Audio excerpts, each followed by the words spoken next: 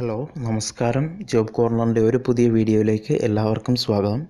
അപ്പോൾ ഇന്ന് നമ്മൾ ഡിസ്കസ് ചെയ്യാൻ പോകുന്നത് എന്താണെന്ന് വെച്ച് കഴിഞ്ഞാൽ, ഇപ്പോൾ കൊറോണേൻ്റെ ഈ ഒരു ടൈമിൽ നമുക്ക് എൻജിനീയറിംഗ് ഒക്കെ പഠിക്കണം എന്ന് ഒരുപാട് ആഗ്രഹമുള്ള കുട്ടികളുണ്ട്. അതായത് ഇപ്പം +2 ഒക്കെ കഴിഞ്ഞ് പുറത്തിറങ്ങിയ കുട്ടികൾക്കൊക്കെ എൻജിനീയറിങ്ങും അതുപോലെ തന്നെ മെഡിക്കൽ ഫീൽഡിലൊക്കെ പഠിക്കണം എന്ന് ഒരുപാട് ആഗ്രഹമുള്ള കുട്ടികളുണ്ടാവും. അപ്പോൾ ഈ എൻജിനീയറിംഗ് ഫീൽഡിൽ ഇപ്പോഴത്തെ ഒരു അവസ്ഥയിൽ അഡ്മിഷനും കാര്യങ്ങളൊക്കെ ഒരുപാട് ബുദ്ധിമുട്ടാണ്. അപ്പോൾ ഈ ഒരു സാഹചര്യത്തിൽ എൻജിനീയറിങ്ങിൽ ഡിസ്റ്റൻസ് എഡ്യൂക്കേഷൻ സാധ്യമാണോ, അല്ലെങ്കിൽ എൻജിനീയറിങ്ങിൽ ഡിസ്റ്റൻസ് എഡ്യൂക്കേഷൻ എങ്ങനെയാണ്, അതിൻ്റെ പോസിബിലിറ്റി എന്താണ്, എവിടെയൊക്കെ അത് അപ്ലൈ ചെയ്യാനായിട്ട് സാധിക്കും, ഈ ഒരു കോഴ്സുകളിലേക്ക് ഏതിൻ്റെയൊക്കെ അംഗീകാരമാണ് ഉള്ളത്, ഇങ്ങനെയുള്ള ഒരുപാട് ചോദ്യങ്ങളും മനസ്സിലിട്ടിട്ടായിരിക്കും ഇപ്പം പഠിച്ചിറങ്ങിയ +2 ആയാലും അതുപോലെ തന്നെ ഡിപ്ലോമ കഴിഞ്ഞിറങ്ങിയ കുട്ടികളാണെന്നുണ്ടെങ്കിലും ഒക്കെ ഇപ്പോൾ ഉണ്ടാവുക. അപ്പോൾ ഇതിനൊക്കെ ഒരു പരിഹാരം എന്നുള്ള നിലയ്ക്ക് എൻജിനീയറിംഗ് സെക്ഷനിലേക്ക്, അതായത് എൻജിനീയറിങ് നമുക്ക് ഡിസ്റ്റൻസ് ആയിട്ട് ചെയ്യാൻ പറ്റുമോ, അതിൻ്റെ സാധ്യതകൾ എന്തൊക്കെയാണ് എന്നാണ് നമ്മളിന്ന് ഈ വീഡിയോയിലൂടെ പരിശോധിക്കാനായിട്ട് ഉദ്ദേശിക്കുന്നത്. അപ്പോൾ നമുക്കറിയാം IEI എന്ന് പറഞ്ഞൊരു സ്ഥാപനമുണ്ട്. അതായത് ഇൻസ്റ്റിറ്റ്യൂഷൻ ഓഫ് എൻജിനീയേഴ്സ് ഇന്ത്യ എന്നാണ് അതറിയപ്പെടുന്നത്. അതായത് ഈ institution of engineers India AMIE എന്ന ഒരു സ്ഥാപനം നടത്തുന്നുണ്ട്.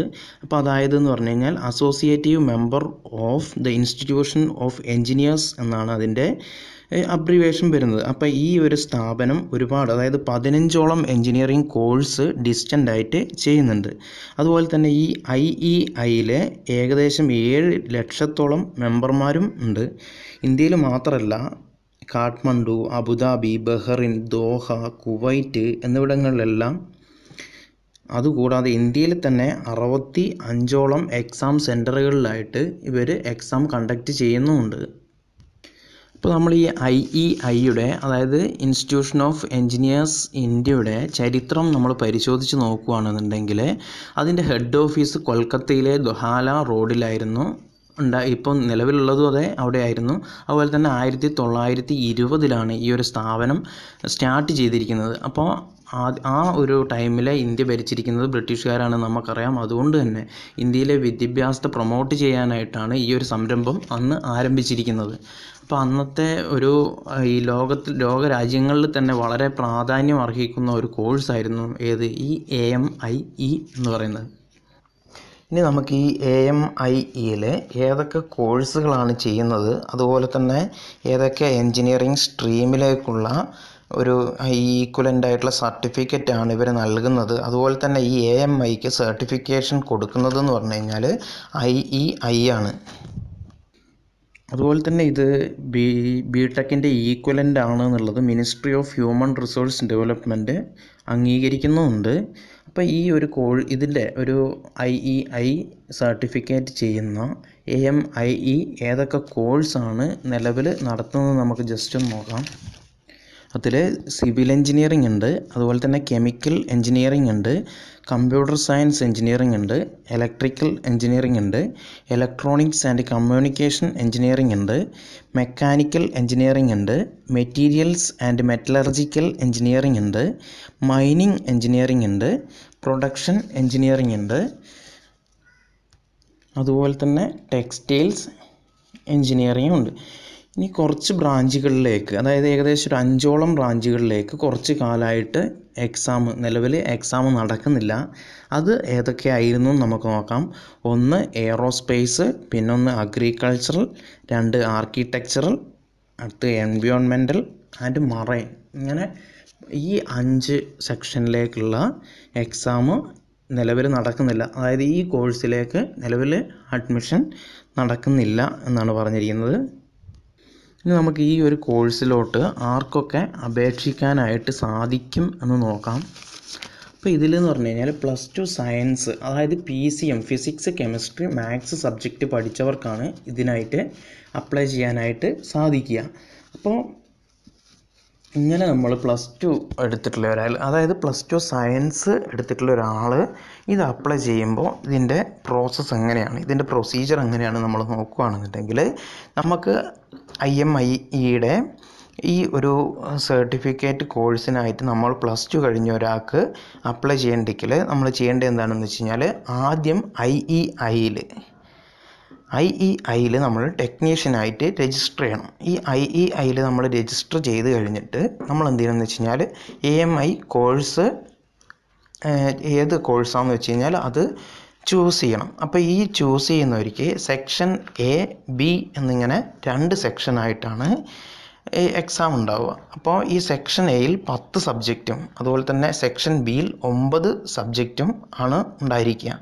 അപ്പോൾ സാധാരണ നമ്മളെ റെഗുലർ BE BTech ആണെന്നുണ്ടെങ്കിൽ 4 വർഷത്തേക്ക് നമുക്ക് ഏകദേശം 64 പേപ്പർ കൂടാതെ പ്രൊജക്റ്റ് അതുപോലെയുള്ള കാര്യങ്ങൾ ഒക്കെയാണ് ഉണ്ടാവുക. അപ്പോൾ ഈ 64 പേപ്പറിനെ ഇവരെന്ത് ചെയ്യുമെന്ന് വെച്ച് കഴിഞ്ഞാൽ ഈ 19 പേപ്പറായിട്ട്, അതായത് സെക്ഷൻ എയിൽ 10 പേപ്പറും സെക്ഷൻ ബിയിൽ 9 പേപ്പറും കൂടി ആയിട്ട് സിലബസ് എല്ലാം കൂടി ഒരു മിക്സ് ചെയ്തിട്ടുള്ള ഒരു സിലബസാണ് വരുന്നത്. അതായത് ഈ 64 പേപ്പർ നമ്മൾ BE BTech റെഗുലറിൽ എഴുതുന്ന പേപ്പർ 19 പേപ്പറായിട്ട് ചുരുക്കിയിട്ടാണ് ഇവരിത് ചെയ്തിരിക്കുന്നത്. അപ്പോൾ AMIയിലാണെന്നുണ്ടെങ്കിൽ നമ്മൾ 19 പേപ്പർ മാത്രമേ എഴുതേണ്ടതായിട്ട് വരുന്നുള്ളൂ. അപ്പോൾ നമ്മൾ പറഞ്ഞ പോലെ ഈ 64 പേപ്പറും കൂടി ഈ 19 പേപ്പറിലോട്ട് ചുരുക്കിയിട്ട് ആ സിലബസൊക്കെ ഉൾപ്പെടുത്തിയിട്ടാണ് ഇത് റെഡിയാക്കിയിരിക്കുന്നത്. അതുകൊണ്ട് തന്നെ ഈ പേപ്പറുകൾ പഠിച്ച് പാസ്സാവുക എന്ന് പറഞ്ഞു കഴിഞ്ഞാൽ നല്ല ഡീപ്പായിട്ട് നോളജ് ഉള്ളവർക്ക് മാത്രമേ ഇത് പാസ്സായി വരാനായിട്ട് സാധിക്കുകയുള്ളൂ എന്നതാണ് ശരിക്കും അതിൻ്റെ ഒരു വസ്തുത എന്ന് പറയുന്നത്. അതുകൊണ്ട് നമ്മൾ ഡിസ്റ്റൻസ് എഡ്യൂക്കേഷൻ ആണ്, അല്ലെങ്കിൽ സാധാരണ നമ്മൾ എന്തെങ്കിലും ഒരു ഡിസ്റ്റൻസ് ആയിട്ടുള്ളൊരു കോഴ്സ് ചെയ്യുന്നവരെ സിമ്പിളാണ് എന്ന് വിചാരിച്ചിട്ട് ആരും ഇത് പഠിക്കാനായിട്ട് ഇറങ്ങി തിരിക്കാൻ പാടില്ല. കുറച്ച് കഷ്ടപ്പെടാനൊക്കെ മൈൻഡ് ഉണ്ടെങ്കിൽ മാത്രമേ ഇത് പഠിച്ച് പാസ്സാവാനായിട്ട് സാധിക്കുകയുള്ളൂ. കാരണം എന്ന് പറഞ്ഞു കഴിഞ്ഞാൽ അത്യാവശ്യം നല്ല ഒരു ഡീപ്പായിട്ട് നോളജ് ഉള്ളവർക്ക് മാത്രമേ ഇതിൽ പാസ്സായിട്ട് വരാനായിട്ട് സാധിക്കുകയുള്ളൂ. അപ്പോൾ ഇനി എൻജിനീയറിംഗ് ഡിപ്ലോമ കഴിഞ്ഞവർക്ക്, അതായത് ഇപ്പോൾ നമ്മൾ പറഞ്ഞത് +2 കഴിഞ്ഞവർക്കുള്ള കാര്യമായിരുന്നു. അതായത് സെക്ഷൻ A, സെക്ഷൻ B എന്നിങ്ങനെ 2 സെക്ഷനായിട്ടാണ് നമ്മൾ പറഞ്ഞത്. അതിൽ സെക്ഷൻ എയിൽ 10 എക്സാമാണ് ഉണ്ടാകുക. അപ്പോൾ ഈ സെക്ഷൻ A നമുക്ക് എഴുതാനായിട്ട് ഏകദേശം 6 വർഷത്തോളം നമുക്ക് സമയം കിട്ടും. പക്ഷേ ഒരു സെമസ്റ്ററിൽ നമുക്ക് 4 സബ്ജക്റ്റ് വരെ അപ്ലൈ ചെയ്യാനായിട്ട് സാധിക്കും. അപ്പോൾ ഒരു സെമസ്റ്ററിൽ നമുക്ക് 4 എക്സാം എഴുതാം. അപ്പോൾ ഒരു +2 കഴിഞ്ഞിട്ടുള്ള ഒരാളാണെന്നുണ്ടെങ്കിൽ മൊത്തം 19 സബ്ജക്റ്റ് എഴുതി വരുമെന്ന് പറയുമ്പോൾ ഏകദേശം ഒരു 3 വർഷത്തോളം കോഴ്സ് ഉണ്ടാകും. അതുപോലെ തന്നെ റെഗുലർ BE BTech പോലെ തന്നെ ജൂണിലും ഡിസംബറിലും ഒക്കെ ആയിട്ടാണ് എക്സാം നടക്കാറ്. അപ്പോൾ ഈ സെക്ഷൻ A പാസ്സാവാനായിട്ട് മാത്രം നമുക്ക് 6 വർഷം വരെ സമയമെടുക്കാം. അതായത് ഈ 10 പേപ്പർ നമ്മൾ 6 വർഷത്തിനുള്ളിൽ പഠിച്ച് എഴുതിയാൽ മതി എന്നാണ് മനസ്സിലാക്കേണ്ടത്. പിന്നെ എന്ന് പറഞ്ഞാൽ സെക്ഷൻ B ആണെന്നുണ്ടെങ്കിൽ അതും ഈ പറഞ്ഞ പോലെ തന്നെ 9 പേപ്പറാണുള്ളത്. ഈ 9 പേപ്പർ നമുക്ക് എഴുതാൻ 6 വർഷം ടൈം കിട്ടും. അങ്ങനെ മൊത്തം 12 വർഷത്തിനുള്ളിലാണ് നമ്മളിത് കംപ്ലീറ്റ് ചെയ്യേണ്ടത്. അതായത് മാക്സിമം നമുക്ക് കിട്ടുന്ന ടൈം എന്ന് പറഞ്ഞു കഴിഞ്ഞാൽ 12 വർഷമാണ്. പക്ഷേ കോഴ്സ് എന്ന് പറഞ്ഞു കഴിഞ്ഞാൽ 3 വർഷം മാത്രമേ ഉള്ളൂ. ഇനി നമുക്ക് ഡിപ്ലോമ കഴിഞ്ഞവർക്ക് ഈ ഒരു കോഴ്സിലോട്ട് ജോയിൻ ചെയ്യുന്ന സമയത്ത് എങ്ങനെയാണ് അതിൻ്റെ പ്രോസസ്സും കാര്യങ്ങളും എങ്ങനെയാണെന്ന് നോക്കാം. അപ്പോൾ ഈ ഡിപ്ലോമ കഴിഞ്ഞവർക്കാണെങ്കിൽ എന്താണ് ഒരു മെച്ചം എന്ന് വെച്ച് കഴിഞ്ഞാൽ ഈ ഡിഗ്രി സർട്ടിഫിക്കറ്റ് ഉണ്ടാക്കാനുള്ള ഒരു എളുപ്പ വഴി കൂടിയാണിത്. കാരണം മറ്റേതെന്ന് പറഞ്ഞു കഴിഞ്ഞാൽ നമ്മൾ സെക്കൻഡ് ഇയറിലേക്ക് ലാറ്ററൽ എൻട്രി കയറിയാൽ തന്നെ 3 വർഷം പഠിക്കണം. പക്ഷേ അതേ സമയത്ത് ഇതെന്ന് പറഞ്ഞു കഴിഞ്ഞാൽ ഡിപ്ലോമ കഴിഞ്ഞ ഒരാൾ AMIE എടുക്കുകയാണെന്നുണ്ടെങ്കിൽ നമുക്ക് സെക്ഷൻ എയിൽ 4 പേപ്പർ മാത്രമേ ഉള്ളൂ. ഇനി ഏതൊക്കെ ഡിപ്ലോമ ഉള്ളവർക്കാണ് ഇതിനായിട്ട് അപേക്ഷിക്കാനായിട്ട് സാധിക്കുക എന്ന് നോക്കാം. പോളിടെക്നിക് ഡിപ്ലോമ ഉള്ളവർക്ക് പറ്റും. അതുപോലെ തന്നെ ഡിപ്ലോമ ഫ്രം IETE പറ്റും. അതുപോലെ തന്നെ IME പറ്റും, IGNO പറ്റും, CIPEET പറ്റും. അതുപോലെ തന്നെ NTTFനും ഈ ഒരു കോഴ്സിലേക്ക് അപ്ലൈ ചെയ്യാനായിട്ട് സാധിക്കും. ഇത്രയും ഡിപ്ലോമ കോഴ്സുകൾക്ക് ഈ ഒരു AMIE കോഴ്സിന് എലിജിബിളാണ്. അപ്പോൾ ഈ ഒരു കോഴ്സ് കഴിഞ്ഞിട്ടുള്ളവർക്കൊക്കെ ഇതിലേക്ക് അപ്ലൈ ചെയ്യാനായിട്ട് സാധിക്കും. പിന്നെ അവർക്കുള്ളൊരു മെച്ചം എന്ന് പറഞ്ഞു കഴിഞ്ഞാൽ സെക്ഷൻ എയിൽ 4 സബ്ജക്റ്റ് മാത്രമേ ഉള്ളൂ. ഇവർക്കും ഈ പറഞ്ഞ പോലെ തന്നെ 6 വർഷം വരെ എഴുതാനുള്ള ഒരു ടൈം കിട്ടും. പക്ഷേ ഒരു സെമസ്റ്ററിൽ തന്നെ ഇത് കംപ്ലീറ്റ് ചെയ്യാനായിട്ട് സാധിക്കും. അതായത് ഒരു സെമസ്റ്ററിൽ നമുക്ക് 4 പേപ്പർ വരെ എഴുതാനായിട്ട് സാധിക്കും. അപ്പോൾ ഡിപ്ലോമ കഴിഞ്ഞവർക്ക് സെക്ഷൻ A ഒരു സെമസ്റ്റർ കൊണ്ട് തന്നെ ക്ലോസ് ചെയ്യാനായിട്ട് സാധിക്കും. പിന്നെ ഇതിലേക്ക് അപേക്ഷിക്കുമ്പോൾ നമ്മൾ പറഞ്ഞു കഴിഞ്ഞാൽ നമ്മൾ IEIയിൽ സീനിയർ ടെക്നീഷ്യനായിട്ട് ആദ്യം രജിസ്റ്റർ ചെയ്യണം. നമ്മൾ +2ൻ്റെ കേസ് പറഞ്ഞപ്പോൾ പറഞ്ഞു IEIയിൽ ടെക്നീഷ്യൻ എന്ന രീതിയിൽ ആദ്യം രജിസ്റ്റർ ചെയ്തതിന് ശേഷം മാത്രമേ ഈ കോഴ്സിലോട്ട് ജോയിൻ ചെയ്യാനായിട്ട് സാധിക്കുള്ളൂ എന്ന് പറഞ്ഞു. അതേ സമയത്ത് ഒരു ഡിപ്ലോമ കഴിഞ്ഞ ഒരാളാണെന്നുണ്ടെങ്കിൽ അയാൾ സീനിയർ ടെക്നീഷ്യൻ എന്ന രീതിയിൽ IEIയിൽ രജിസ്റ്റർ ചെയ്യണം. ഈ രജിസ്ട്രേഷന് ശേഷമാണ് നമുക്ക് ഈ കോഴ്സ് അറ്റൻഡ് ചെയ്യാനായിട്ട് സാധിക്കുക. അപ്പോൾ ഈ കോഴ്സ് അറ്റൻഡ് ചെയ്യുന്ന ടൈമിൽ എന്ന് പറഞ്ഞു കഴിഞ്ഞാൽ നമ്മൾ പറഞ്ഞു സെക്ഷൻ A സെക്ഷൻ B എന്ന് പറഞ്ഞിട്ട് 2 ഘട്ടമാണുള്ളത്. സെക്ഷൻ എയിൽ 4 പേപ്പറും സെക്ഷൻ ബിയിൽ 9 പേപ്പറുമാണുള്ളത്. അപ്പോൾ section A common to all branches ആണ്. അതുകൊണ്ട് തന്നെ സെക്ഷൻ ബിയിലേക്ക് ജോയിൻ ചെയ്യുന്ന സമയത്ത് നമുക്ക് നമ്മളെ സ്ട്രീം സെലക്ട് ചെയ്യാനുള്ള അല്ലെങ്കിൽ ചേഞ്ച് ചെയ്യാനുള്ള ഒരു ഓപ്ഷനും കൂടി അവിടെ കിട്ടും. കാരണം എന്താണെന്ന് വെച്ച് കഴിഞ്ഞാൽ ഇപ്പം മെക്കാനിക്കൽ കഴിഞ്ഞ ഒരാൾക്ക് സിവിൽ എടുക്കണം എന്നുണ്ടെങ്കിൽ സിവിൽ എടുക്കാം. കാരണം സെക്ഷൻ എയിൽ +2 കഴിഞ്ഞ ഒരാളാണെന്നുണ്ടെങ്കിൽ 10 സബ്ജക്റ്റും ഒരു ഡിപ്ലോമ കഴിഞ്ഞ ഒരാളാണെന്നുണ്ടെങ്കിൽ 4 സബ്ജക്റ്റും അവർ പഠിക്കുന്നുണ്ട്. അതുകൊണ്ട് തന്നെ ബേസിക് ആയിട്ടുള്ള കാര്യങ്ങൾ ഇതിൽ ഉൾപ്പെടുന്നത് കൊണ്ട് തന്നെ ഇവർക്ക് സെക്ഷൻ ബിയിലോട്ട് കടക്കുന്ന സമയത്ത് അവർക്ക് ആവശ്യമുള്ള സ്ട്രീം ഏതാണോ, മെക്കാനിക്കലോ ഇലക്ട്രിക്കലോ കെമിക്കലോ അങ്ങനെ ഇഷ്ടമുള്ള സ്ട്രീം അവർക്ക് സെലക്ട് ചെയ്യാനുള്ള ഒരു ഓപ്ഷനും കൂടി ഉണ്ട് സെക്ഷൻ ബിക്ക് ആയിട്ട് നമ്മൾ അപ്ലൈ ചെയ്യുന്ന സമയത്ത്. ഇനി നമ്മൾ ഈ ഒരു കോഴ്സിൻ്റെ ഡ്യൂറേഷൻ നമ്മൾ ഓൾറെഡി പറഞ്ഞു കഴിഞ്ഞു. അതായത് ഈ പറഞ്ഞ പോലെ തന്നെ സെക്ഷൻ A കംപ്ലീറ്റ് ചെയ്യാനായിട്ട് 6 വർഷം വരെ ടൈമും അതുപോലെ തന്നെ സെക്ഷൻ B കംപ്ലീറ്റ് ചെയ്യാനും നമുക്ക് 6 വർഷം വരെ ടൈം കിട്ടും. അതായത് 6 6 12 വർഷം കൊണ്ട് മാക്സിമം കിട്ടുന്ന കാര്യമാണ് പറയുന്നത്. കോഴ്സിൻ്റെ ഡ്യൂറേഷൻ അല്ല. കോഴ്സിൻ്റെ ഡ്യൂറേഷൻ എന്ന് വെച്ച് കഴിഞ്ഞാൽ ജസ്റ്റ് നമുക്ക് ഒരു സെമസ്റ്ററിൽ 4 പേപ്പർ എന്നുള്ള രീതിയിൽ തന്നെ എഴുതി തീർക്കാം. അതായത് ഡിപ്ലോമ കഴിഞ്ഞ ഒരാൾക്ക് 2 വർഷത്തിനുള്ളിൽ തന്നെ കോഴ്സ് കംപ്ലീറ്റ് ചെയ്യാനായിട്ട് സാധിക്കും. ഇനി മാക്സിമം എത്ര വർഷം വരെ എന്നുള്ളത് നോക്കുമ്പോഴാണ് ഈ പറഞ്ഞ 6 6 12 വർഷം കൊണ്ട് നമ്മൾ കോഴ്സ് കംപ്ലീറ്റ് ചെയ്താൽ മതിയാവും. പിന്നെ ഈ ഒരു കോഴ്സിൻ്റെ പിന്നെ വേറൊരു മെച്ചം അല്ലെങ്കിൽ ഒരു ഗുണം എന്ന് പറയുന്നത് എന്താണെന്ന് വെച്ച് കഴിഞ്ഞാൽ ഇപ്പോൾ നിലവിൽ ജോലി ചെയ്തുകൊണ്ടിരിക്കുന്നവർക്കൊക്കെ ആണെന്നുണ്ടെങ്കിൽ പോസ്റ്റ് അപ്ഗ്രേഡ് ചെയ്യാനൊക്കെ ഡിഗ്രി വേണം എന്നുണ്ടെങ്കിൽ വളരെ എളുപ്പത്തിൽ തന്നെ ഈ ഒരു ഡിഗ്രി നേടിയെടുക്കാനായിട്ട് സാധിക്കും. കാരണം എന്താണെന്ന് വെച്ച് കഴിഞ്ഞാൽ ഡിസ്റ്റൻ്റ് ആയിട്ട് ചെയ്യാനുള്ള ഒരു ഓപ്ഷൻ ഉള്ളത് കൊണ്ട് തന്നെ വളരെ ഈസി ആയിട്ട് തന്നെ ഈ ഒരു കോഴ്സ് അവർക്ക് നേടിയെടുക്കാനായിട്ട് സാധിക്കും. അതുപോലെ തന്നെ ഒരു ഡിഗ്രി സർട്ടിഫിക്കറ്റ് ഉണ്ടാക്കാനായിട്ട് സാധിക്കും. ഇനി ഈ AMIE പാസ്സായി കഴിഞ്ഞാൽ എന്താണ് അവസ്ഥ അല്ലെങ്കിൽ എന്തൊക്കെയാണ് ചെയ്യാൻ കഴിയുക എന്നതിനെക്കുറിച്ച് നമുക്കൊന്ന് നോക്കാം. അപ്പം ഈ AMIE പാസ്സാവുന്നതോടുകൂടി നമ്മൾ ഇൻസ്റ്റിറ്റ്യൂഷൻ ഓഫ് എഞ്ചിനീയറിംഗ് ഇന്ത്യ അതായത് IEIയിൽ നമ്മളൊരു കോർപ്പറേറ്റ് മെമ്പറായി മാറുകയാണ്.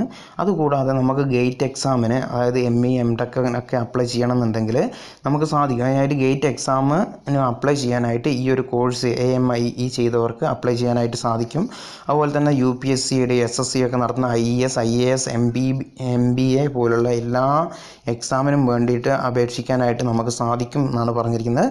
പിന്നെ ഗവൺമെൻറ് പബ്ലിക് പ്രൈവറ്റ് സെക്ടറിലൊക്കെ ജോലിക്കായിട്ട് ഇത് ഒരു ഡിഗ്രി ആയിട്ട് തന്നെ സാധാരണ എഞ്ചിനീയറിംഗ് ഡിഗ്രി ആയിട്ട് തന്നെ ഏത് സ്ട്രീമാണോ നമ്മൾ എടുത്തിരിക്കുന്നത് അതുമായിട്ട് ബന്ധപ്പെട്ട് ജോലി ചെയ്യാനുമായിട്ടും ഇത് ഉപയോഗിച്ച് ചെയ്യാൻ കഴിയും എന്നാണ് പറയുന്നത്. അപ്പോൾ ഇത് നമ്മൾ ഓൾറെഡി പറഞ്ഞു കഴിഞ്ഞു. 1920 ഈ ഒരു സംരംഭം സ്റ്റാർട്ട് ചെയ്തിരിക്കുന്നത്. അപ്പോൾ ഈ ഒരു കാലഘട്ടത്തിൽ അതായത് ബ്രിട്ടീഷ് ഗവൺമെൻറ് അന്നത്തെ ഇന്ത്യയിലെ മെച്ചപ്പെട്ട വിദ്യാഭ്യാസം നൽകുക എന്നുള്ള രീതിയിലാണ് ഈ ഒരു സംഭവം ചെയ്തിരിക്കുന്നത്. അതുകൊണ്ട് തന്നെ വിദേശ രാജ്യങ്ങളിലൊക്കെ AMIക്ക് നല്ല സ്കോപ്പ് ഉണ്ട്. അതുപോലെ തന്നെ മിക്ക രാജ്യങ്ങളും ഗൾഫ് രാജ്യങ്ങളിലാണെങ്കിലും മറ്റുള്ള രാജ്യങ്ങളിലൊക്കെ അംഗീകാരമുള്ളൊരു കോഴ്സാണിത്. അപ്പോൾ 1920 ശേഷം AICT അതുപോലെ തന്നെ യൂണിവേഴ്സിറ്റി ഗ്രാൻഡ് കമ്മീഷനൊക്കെ നിലവിൽ വന്ന സാഹചര്യത്തിൽ AMIE അപ്രൂവ്ഡ് ആയിരുന്നു. അപ്പോൾ അതിന് ശേഷം 2013 ശേഷം ഈ കോഴ്സിൽ ചെറിയ കുറച്ച് ഭേദഗതിയൊക്കെ കോടതിയും കേസുമായിട്ട് അങ്ങനെ ഒരു ചെറിയൊരു വിഷയങ്ങളൊക്കെ വന്നിട്ടുണ്ട്. അപ്പോൾ ഈ കോഴ്സിൻ്റെ കൂടുതൽ ഡീറ്റെയിൽസും അതുപോലെ തന്നെ അതിനെക്കുറിച്ച് കൂടുതൽ വ്യക്തമായിട്ടുള്ള ധാരണ നിങ്ങൾക്ക് കിട്ടാനായിട്ട് അതുപോലെ തന്നെ ഇപ്പോൾ പുതിയ കോഴ്സിൻ്റെ ഡീറ്റെയിൽസും ഇപ്പോൾ കൊറോണയൊക്കെ ആയത് കാരണം തന്നെ ഇപ്പോൾ എക്സാം കുറച്ച് എക്സ്റ്റെൻഡ് ചെയ്തിട്ടുണ്ട്. ഇപ്പോൾ ജൂണിൽ നടക്കേണ്ട എക്സാം അവർ ആഗസ്റ്റിൽ ആണ് പ്ലാൻ ചെയ്തിരിക്കുന്നത്. അപ്പോൾ അത് ഈ നമ്മളെ AMIയുടെ വെബ്സൈറ്റിൽ നോക്കിക്കഴിഞ്ഞ് കഴിഞ്ഞാൽ നമുക്ക് മനസ്സിലാക്കാനായിട്ട് സാധിക്കും. അതുപോലെ തന്നെ ഈ കൂടുതലായിട്ട് ഈ ഒരു കോഴ്സിൻ്റെ ഡീറ്റെയിൽസ് നിങ്ങൾക്ക് അറിയണമെന്നുണ്ടെങ്കിൽ ഞാൻ ഇതിൻ്റെ ഹെഡ് ക്വാർട്ടേഴ്സിൻ്റെ നമ്പർ ഡിസ്ക്രിപ്ഷൻ ബോക്സിൽ കൊടുക്കുന്നുണ്ട്. അതുകൂടാതെ ഞാൻ ജസ്റ്റ് ഒന്ന് നമ്പർ പറയാം. അപ്പോൾ നിങ്ങൾ നോട്ട് ചെയ്യാൻ പറ്റുവാണെങ്കിൽ നിങ്ങൾ നോട്ട് ചെയ്തോ. 93340106 എന്നതാണ് ഹെഡ് ക്വാർട്ടേഴ്സിൻ്റെ നമ്പർ. നമ്മൾ പറഞ്ഞു കഴിഞ്ഞു കൽക്കത്തയിലാണ് ഹെഡ് ക്വാർട്ടേഴ്സ്. അപ്പോൾ ഇപ്പോൾ +2 ഒക്കെ കഴിഞ്ഞ് ഈ കൊറോണയൊക്കെ ആയത് കാരണം നമുക്ക് ഒരു ഇതിൽ നിൽക്കുമ്പോൾ, അതായത് ഇപ്പം ഒരു റെഗുലറായിട്ടുള്ള ക്ലാസ് അറ്റൻഡ് ചെയ്യാനൊക്കെ ഭയങ്കര ബുദ്ധിമുട്ടാണ്. അപ്പോൾ ഈ ഡിസ്റ്റൻസ് സ്റ്റഡി നോക്കുന്ന സാഹചര്യത്തിൽ എൻജിനീയറിങ്ങിന് ഒരു ബെസ്റ്റ് ഓപ്ഷനാണിത്. അപ്പോൾ ഈ ഹെഡ് ക്വാർട്ടേഴ്സിലേക്ക് വിളിച്ച് പുതിയ ഇതിൻ്റെ എല്ലാ ഭാഗങ്ങളും മനസ്സിലാക്കിയിട്ട് മാത്രം നിങ്ങൾ ജോയിൻ ചെയ്യുന്നുണ്ടെങ്കിൽ ജോയിൻ ചെയ്യുക. അതുപോലെ തന്നെ അവരുടെ വെബ്സൈറ്റിൽ പുതിയ അഡ്മിഷൻ്റെ ഡീറ്റെയിൽസും കാര്യങ്ങളൊക്കെ കൊടുത്തിട്ടുണ്ട്. അപ്പോൾ ഈ ഒഫീഷ്യൽ വെബ്സൈറ്റിൻ്റെ ഡീറ്റെയിൽസും നമ്മൾ ഡിസ്ക്രിപ്ഷൻ ബോക്സിൽ കൊടുക്കും. അപ്പോൾ ഈ വീഡിയോ പരമാവധി നമ്മളെ കൂട്ടുകാരിലേക്ക്, അതായത് ഇപ്പോൾ +2 കഴിഞ്ഞാലും ഡിപ്ലോമ കഴിഞ്ഞാലും ഇപ്പം നിലവിൽ ജോലി ചെയ്തുകൊണ്ടിരിക്കുന്ന ഒരു ഡിഗ്രി വേണമെന്നുള്ള ആഗ്രഹമുള്ളവർക്കും ഒക്കെ ഈ വീഡിയോ ഷെയർ ചെയ്യുക. അതുപോലെ തന്നെ ഇതുപോലെ എഡ്യൂക്കേഷൻ സംബന്ധമായിട്ടുള്ളതോ അല്ലെങ്കിൽ പുതിയ ജോലി അല്ലെങ്കിൽ ജോബ് വേക്കൻസി ഡീറ്റെയിൽസ് അറിയാനായിട്ട് ഈ ചാനൽ സബ്സ്ക്രൈബ് ചെയ്യാം.